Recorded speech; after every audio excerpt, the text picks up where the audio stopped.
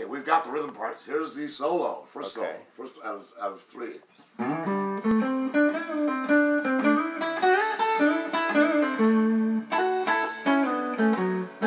Pause.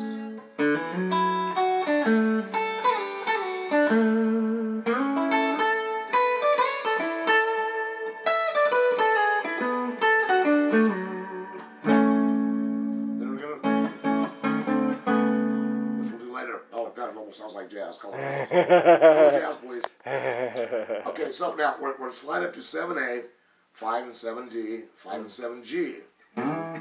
2 frets apart, first and third finger, 2 fingers apart.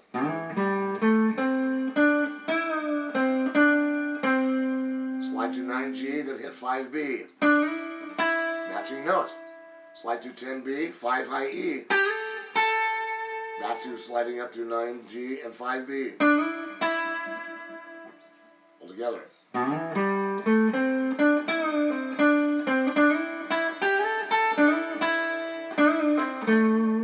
Which is 7G, bend up and down to 5 and 7D.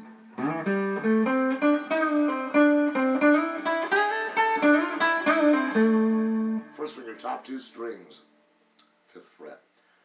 Third finger will hammer it onto 7B.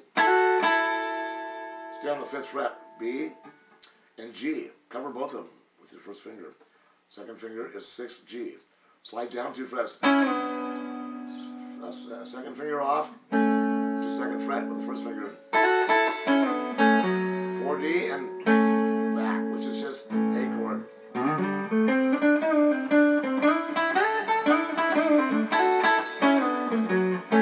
Pause. Music takes place between the notes. That's why there's a pause. You don't want to crowd everything all the time.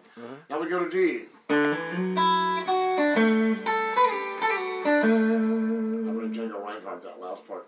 Open D, second finger hammers on to 2nd fret, slide to 4. Open high E, 2nd fret high E, 3B, 2G, which is a D chord. First finger, 5th fret, high E. Third finger will hammer on, pull off up 2 frets, then slide down to, same deal, hammer on, down 1 fret, 3B, 2G.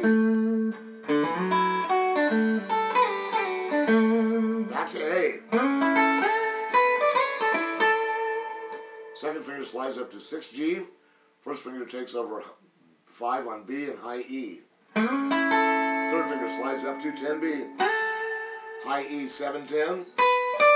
First finger slides to 7 to 9, high E. 10B. We're going to go back to 10B after 9G. We did the D, we did the C-shaped D down here. Same thing up here. Now we come to the, which is the 5 and the 4 and the 1. E, D, A.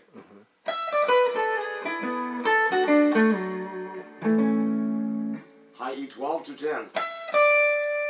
12, B. Now first finger is going to lay across D, G, and B on the 10th fret. Hit the B string, slide down a fret, then hit the G and the B. Actually, you just slide it down, G and D on the 10, on the 9th. Now we're covering the D, G, and the B. We're going to do that on the 7th fret. But first, third finger or pinky will hit 10 on the B string. Then B, G, D on the 7th fret. When you hit the D, slide down to 4. Then second finger will be 7A, third finger 7D, and first finger is 6G. And we'll take it from there next week. Okay.